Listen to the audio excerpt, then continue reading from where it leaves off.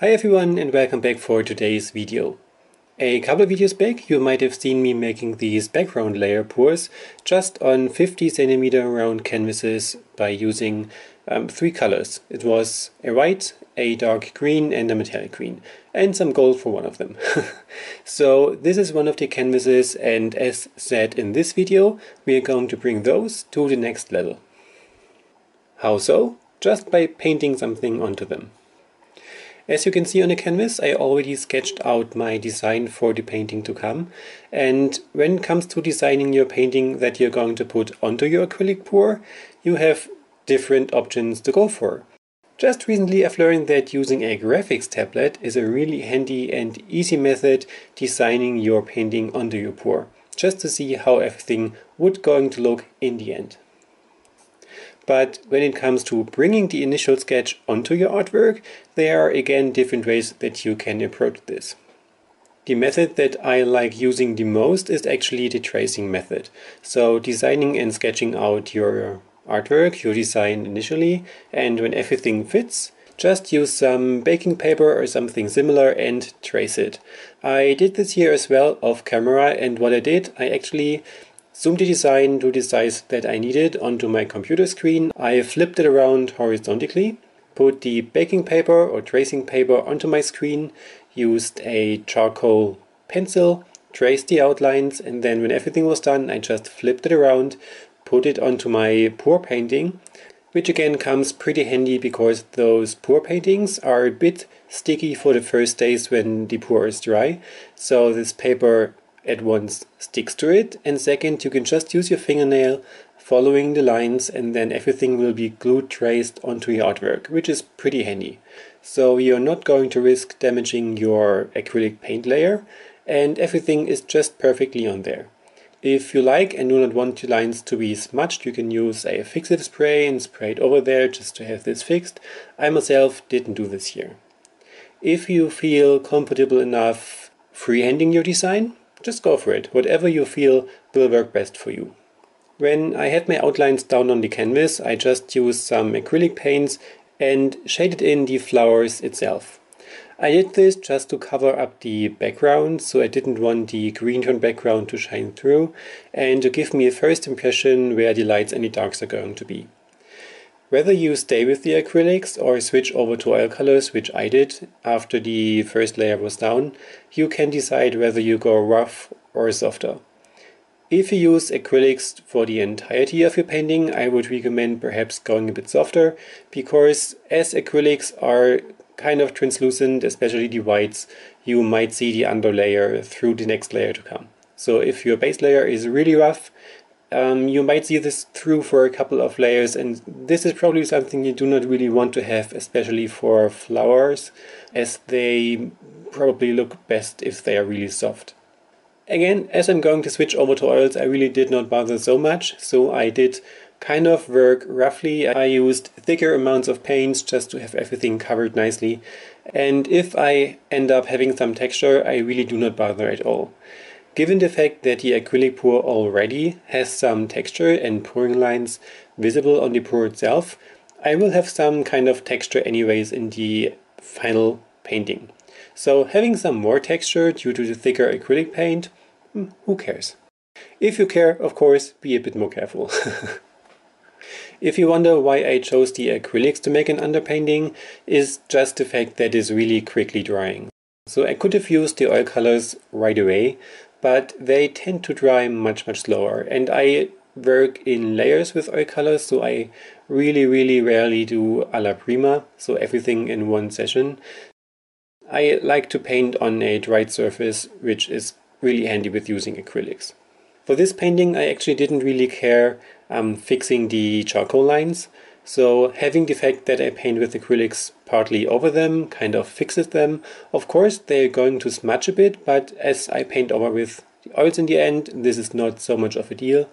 When my initial acrylics design was down, everything was kind of okay looking. I just used one of these wet kitchen wipes, you know those, to clean your kitchen and stuff. Pretty sure you have those as well. I actually just went over the entire painting, and this cleaned up the residue, the rest amount of charcoal powder that I had on there. So everything went pretty nicely and is clean to start using the oil colors. And this process pretty much is the same as when I use the acrylics. I prefer oils because they are more opaque. So even the first layer of oils applied gives you a better saturation.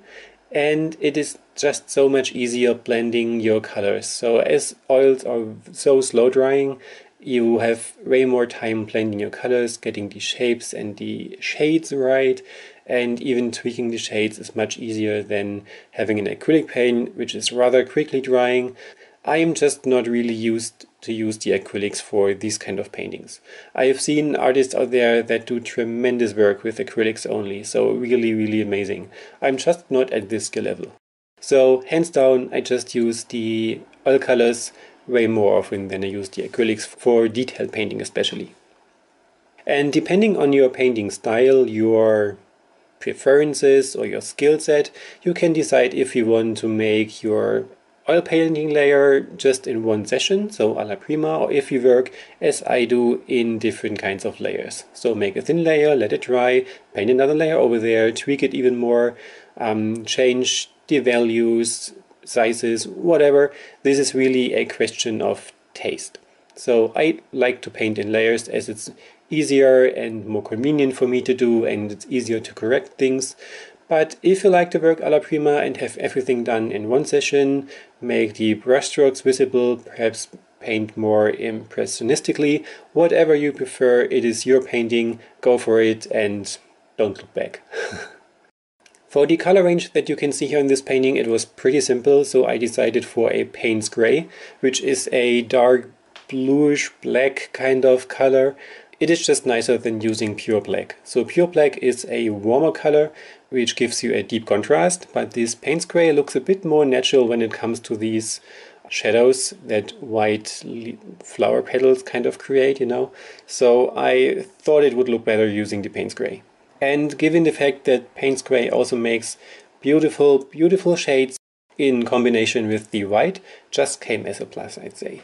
And of course, you can also mix your painting styles. So if you want to have your flower petals kind of smooth and soft, but the stems perhaps, but the rest of the painting more kind of abstract, rough or impressionistic, go for it. Again, it is totally up to your decision, and the good thing with the oil colors, if you think it didn't really nail it, you can just let it dry and paint over it, or just scrape it off and paint over it. There are just so many possibilities that you can express yourself the way you want it. To not talk all the time, I'm going to let you watch this to the end. I'm going to make a couple more additions to the end and let you know what I did.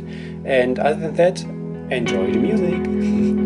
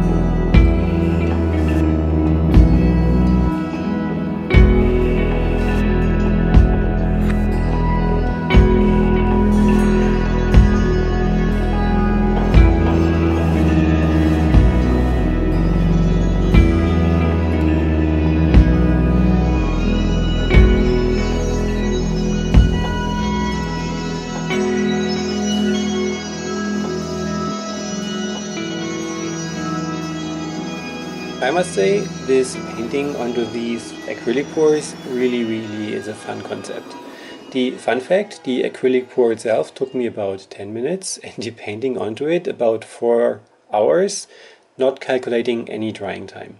So the entire process of painting these flowers onto this artwork is a matter of a week, I'd say. So I let it dry in between to have the first layer set and painted the second layer over it just to give it more definition and make it softer. And I also glazed some pink into the petals to really have a soft touch of the pink. You know, those magnolias come in white and in pink. It's actually a bright pink when you have the pink ones, but I didn't want to add pink against the greenish background. It might have looked a bit odd. So there's just a really soft hint. Perhaps the camera even cannot catch it, but I thought it might look cool in the end. The final touches that I did when everything was dry were a bit rougher. So I used a bit more amount of the paint, used a tiny brush and dabbed it onto this to make the inner circles of the flowers and also the stems that are connected to the petals itself. So those are a bit rougher and you can see this in the end when I film over it. I hope at least. But I thought those kind of 3D looking effects might add to the piece and it didn't fail me. So I must say really this was fun to do and I will make this concept a bit more often in the future. Not sure if I only go for flowers or if I switch between the themes, so we will see. Really like this, especially when it comes to a pour that kind of didn't come out as you expected, kind of lack something, or you just need something tweaked on there. This is kind of a good concept for it. So my final touches to this one were actually adding some metallic oil paint. So I already liked that I shaded in the surroundings of the flowers itself earlier, but I felt it kind of needed some more shimmer to it. So I used the metallic oil paint that I had, it's a gold, and just dabbed it on there to create some more shimmer and a bit more of contrast around the flowers. And really thought this might make it stand out a bit more. And that's actually it. So I varnished it in the end. So to cover everything up, I used an oil paint varnish. You can see here on the camera what I did. You just let everything dry to the touch, pour it onto there, and I used the Gamvar from Gamblin for it. Brushed it over there, let it dry, and then your painting is sealed. And it is totally fine using an oil paint varnish over acrylics, but you should never use an acrylic paint varnish over oils. This is just not going to be archival. So yeah, this was enough talking for this video. I hope you enjoyed watching making me this project as much as I did. And I must say this painting is a gift for a dear friend. So Cindy, my dear, I really hope you enjoyed watching the creation of your artwork. It is my pleasure and honor to send it over to you.